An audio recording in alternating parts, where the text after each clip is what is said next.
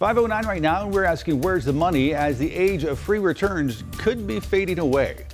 The holiday shopping season just days away from kicking off into full gear, but soon many customers could see a charge for returning some of their purchases. So get this, many retailers are tired of paying extra fees for processing and shipping return packages, so they are handing the bill to customers. Returns peaked during the pandemic when most people were utilizing online shopping. The return rate jumped 6%, costing companies more than $800 billion.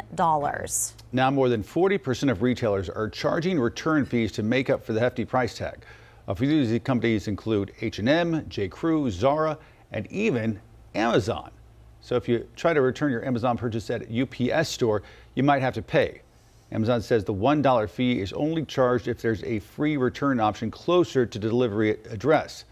The new fee comes a year after Amazon started charging for returns using UPS pickup. So if you want to skip the extra charge for any returns, experts suggest looking into loyalty programs that offer customer discounted sales and returns. So this morning we want to know, would you cut down on online shopping if you had to pay a return fee? Text us 704-329-3600.